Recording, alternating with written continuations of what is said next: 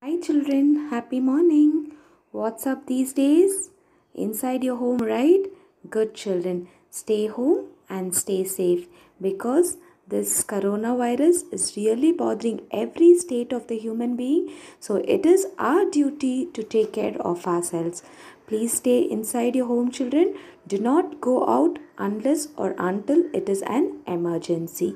Okay, children, let's get back to the lesson. Then let's have a short recapitulation of the lesson, the expansion of British power from history. So what did we see in our last class, children? The European countries began to form trading companies to trade with East, isn't it? So one of them was the English East India Company. This was started by the group of merchants. So in 1600, Queen Elizabeth I gave it a charter which granted the company the exclusive rights to trade with the East. So it means that no other trading group from England could compete with the East India Company. And the next topic which we learnt was arrival of trading companies. From the 17th century onwards, trading companies from Portugal, Holland, England, France and Denmark began to set up their base in India, and they were being called as factories. In this, the English and the French became the key players, dominating trade between India and Europe. And there was an Anglo-French rivalry, that was being like commonly called as the Carnatic Wars, which was held in the Tamil Nadu. The English and the French clashed thrice in this Carnatic War, and the wars lasted for nearly about 20 years. Thus, the French ceased to be a strong political force in India. So, the British established its power strongly in India. Then the British conquered Bengal because of Battle of Plassey and Battle of Buxar. And then we finally saw the dual government which was been happening in Bengal. And the dual system of governance in Bengal ended up in 1772. So Bengal was directly brought under the control of the company. That is, the new Governor General Warren Hastings embarked on the further expansion of British influence in India. Let's see the growth of British influence. How did this British influence had completely taken over the other territories as well? The kingdoms of Mysore and the Marathas were the strongest rivals of the British during the second half of the 18th century. So the British wanted to launch a war against Marathas Mysore. Now let's see wars with Mysore. The rulers Hyder Ali and Tipu Sultan. They were the powerful rulers of Mysore. Now it's been called as Mysuru. Who were the two rulers, children? The powerful rulers Hyder Ali and his son was Tipu Sultan.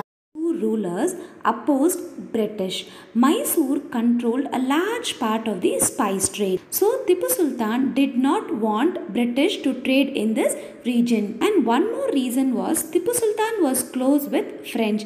That's why he completely disliked British. So British wanted to have a war against Mysore. So between 1766 and 1799, four wars were being fought between Mysore and British. In 1799, during the course of 4th Anglo-Mysore War, British defeated Sultan. Tipu Sultan died on 4th May 1799 while defending his capital Seringapatanam. But you know what Tipu did?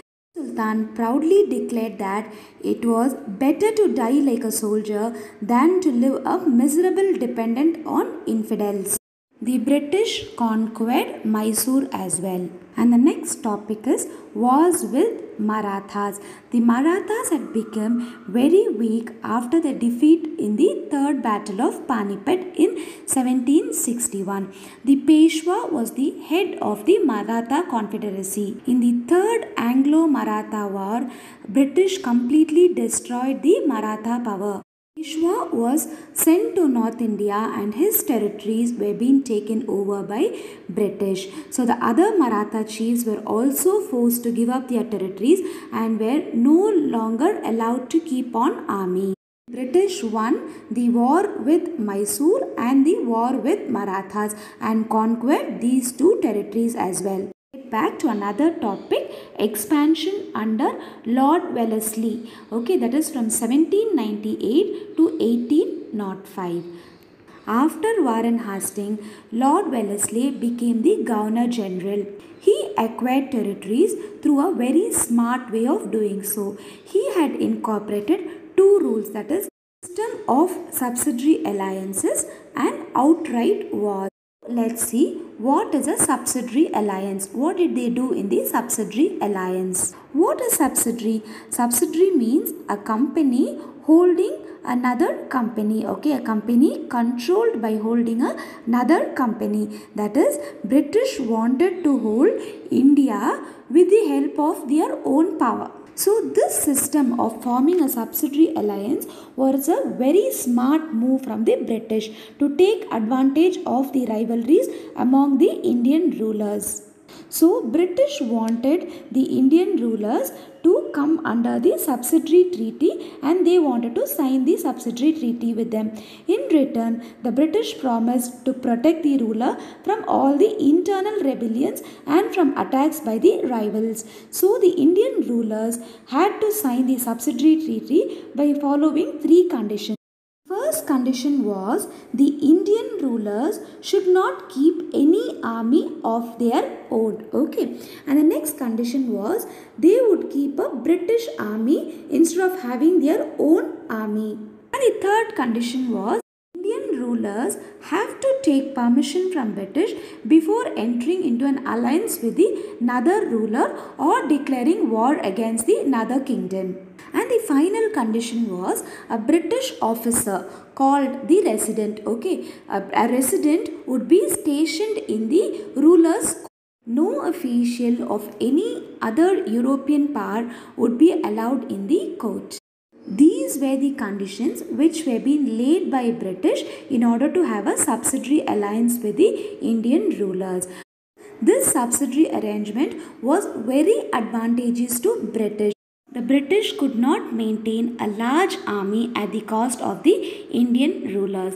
They indirectly controlled the defense and the foreign affairs of the protected. So they completely overthrew the ruler and annexed his territories whenever they wished to. And this resident could interfere in the internal affairs of the kingdom to further the interest of the company. So what happened? Ruler who accepted the subsidiary alliance became totally dependent on British. So he could not take any decisions on his own because the contract, the subsidiary alliance which they have signed, was kind of taking the supreme power over there.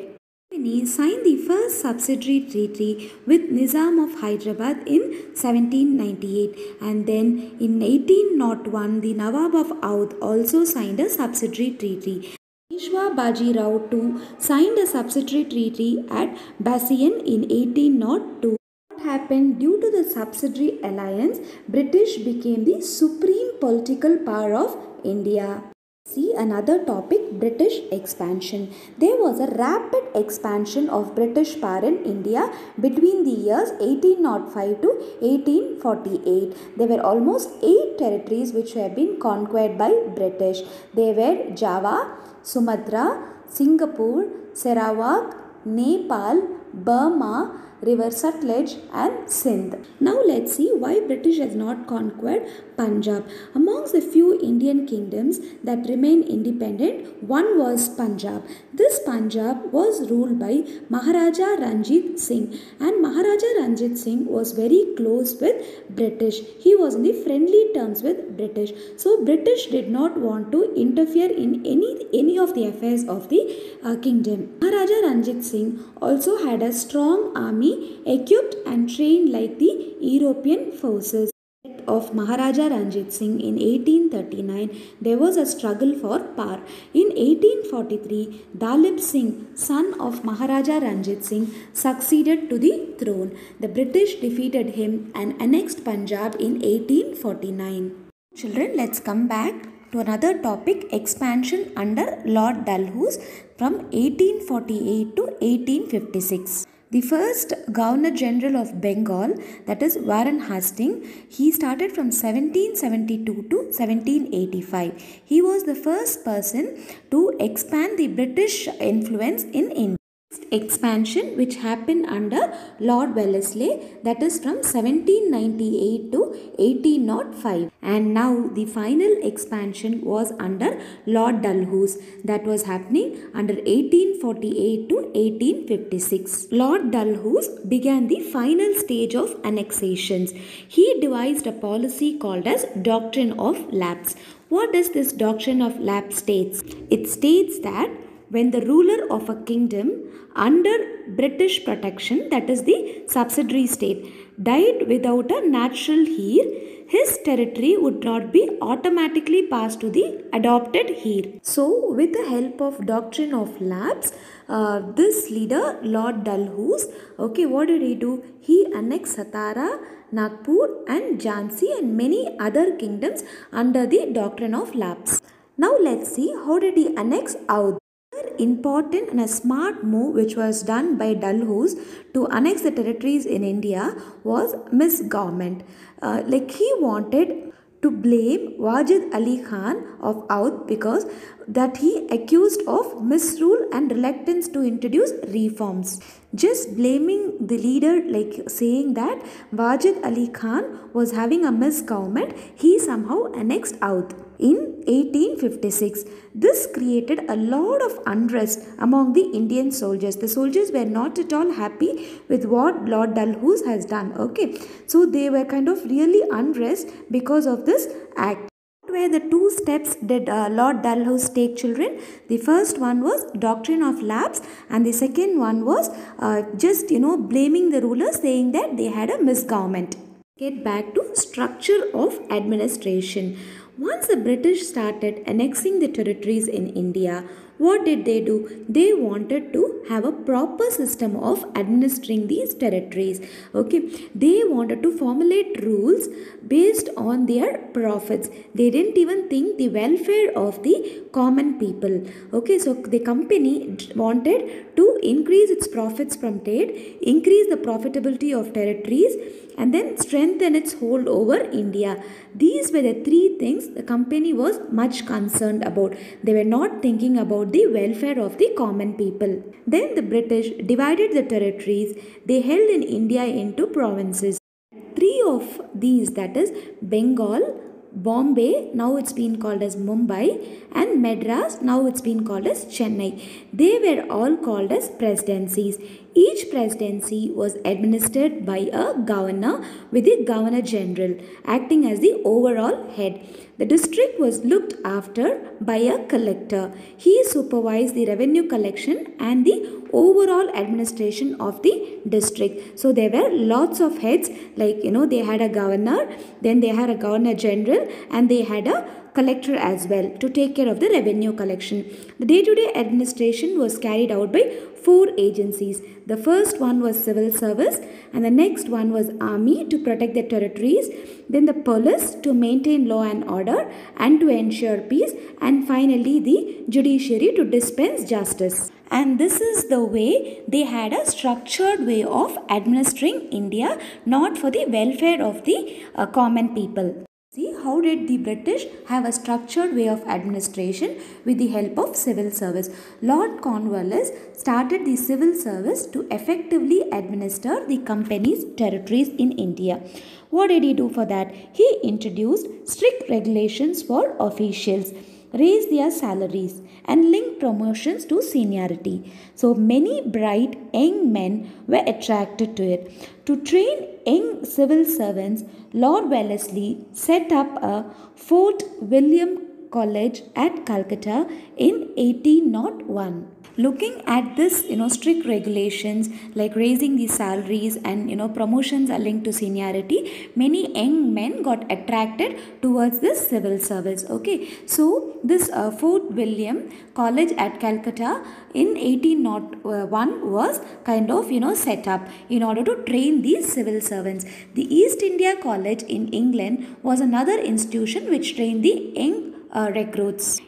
Till 1853, the civil servants were nominated by the directors of the company. But after 1853, the civil servants began to be selected through the competitive examination, which was difficult for Indians to get selected. This was because the examination was held in London and very few Indians could afford the cost to travel, isn't it, children? Since the examination was there in London, many were not able to travel to London in order to write this competitive exam, because earlier they were being selected by the directors of the company, but after 1853 they had the competitive exam which was held in London. And the next one was the medium of expression was English, which was a foreign language to the Indians. And finally, the maximum age for writing a competitive exam was very low. Because of these three strategies, Indians were not able to compete with the competitive exams. The British had set up army in order to have a structured way of administering India, just not for the welfare of the people, just in order to conquer territories. Okay, the first one was to conquer more territories, and the second one was to protect British territories from their rivals, and the third one was to protect the trading interest of the company, and the final one was to surpass the internal revolts against the British. The army comprised of Indian soldiers who have been called as Sipais. Okay, Sipais, Sepoys. But in the Hindi we used to call it as Sipahi. Okay, Sipahi, Sipahi, Sipahi. A large number of them were originally farmers. They were very much keen to join this company's army because of the prestigious occupation. Most Sipais were recruited from areas of Uttar Pradesh, Bihar and Jharkhand. So British officers commanded the Sepoys. The British army was well trained and a disciplined force. The Sepoys were armed with the muskets.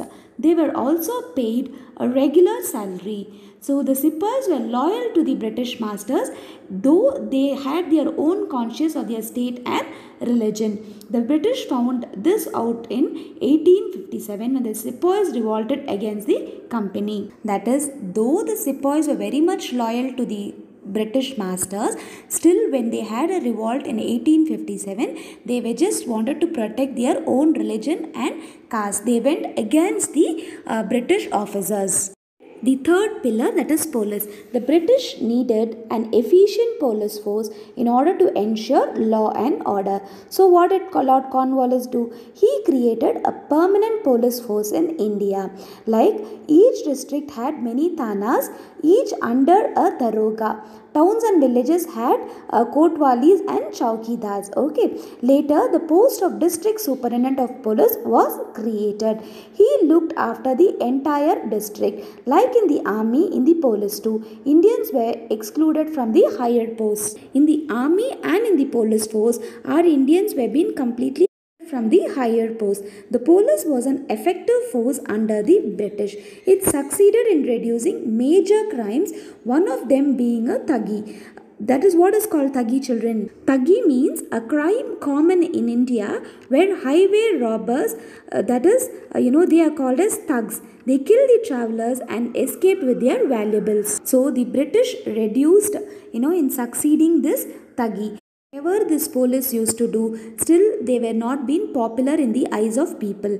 You know why? Because they were unsympathetic, then they were oppressive and they were corrupted. Now let's look at the fourth pillar, the judiciary. Coming of British to India, the Indians followed laws based on local customs and traditions. Okay, so this British didn't wanted to disturb their laws. They didn't want to create even further confusion in taking up their local customs and traditions. And they decided that the British laws would apply only to the Europeans. The existence of two sets of laws will create confusions for the Indians. Some of the Indian traditions were written down in the form of laws and regulations. This made laws uniform and made easier to enforce. Warren Hastings and Lord Cornwallis gave a proper shape to the judicial setup. How did they give this proper shape? They had set up civil courts, that is the Diwani Adalats, and the criminal courts, that is Faujdari Adalats at the district level. In 1833, a law commission was appointed to codify by the Indian laws. It compiled the Indian Penal Code, that is IPC, and established the principle of rule of law. This rule of law we will be learning in civics. Okay, it meant equality before law, as it professed the ideal one law for all. This is what rule of law states. The rule of law states that one law for all, that is everybody is equal in the eyes of law. So the structured way of administration was happening with the civil service. The army also helped them to do so. Then the police, and finally the judiciary. Okay, these were the 4 steps which were being taken by British in order to have a structured way of administration, not to think of the welfare of the Indians, just in order to conquer more territories and in order to have a proper trading interest of the company. Now let's have a quick recap of the lesson, children. Okay, India had a flourishing trade with other countries since ancient times. Trading companies from Portugal, Holland, England, France and Denmark set up their trading centers in different parts of India. There was an intense rivalry amongst the trading companies. So who were the trading companies, children? They were Portugal, Holland, England, France and Denmark. And finally, English East India Company emerged victorious. The company began to conquer territories in India to strengthen its position. So the Battle of Plassey, that is in 1757, and that of Buxar, that is 1764, strengthened its position in India. Bengal came under British rule and it was severely exploited because of the dual role of administration. The British defeated the rulers of Mysore and the Marathas and annexed their territories. Lord Wellesley expanded British influence through the subsidiary alliance system. Many Indian rulers accepted British supremacy. Isn't it, children? He did that, right? What did Lord Wellesley do? He expanded the British influence through this subsidiary alliance. Then the British annexed Sindh, Punjab and Oudh in 1843, 1849 and 1856. Lord Dalhousie annexed many kingdoms after the doctrine of lapse. Then the company drafted administrative policies to govern and to conquer territories. The administration rested on 4 pillars. The first one was the civil service, then the army, then police and the judiciary. So Warren Hastings and Lord Cornwallis shaped the working of these agencies. So I conclude to say that the British had come to India as traders, but the middle of 19th century the British were the supreme power in India. They expanded their British power by annexing lot of territories in India. Hope this lesson is clear to you, children. Kindly attempt the questions which are there at the back of the book in page number 19, and just if you have any clarifications, do ping me in private. Take care, children. Bye bye.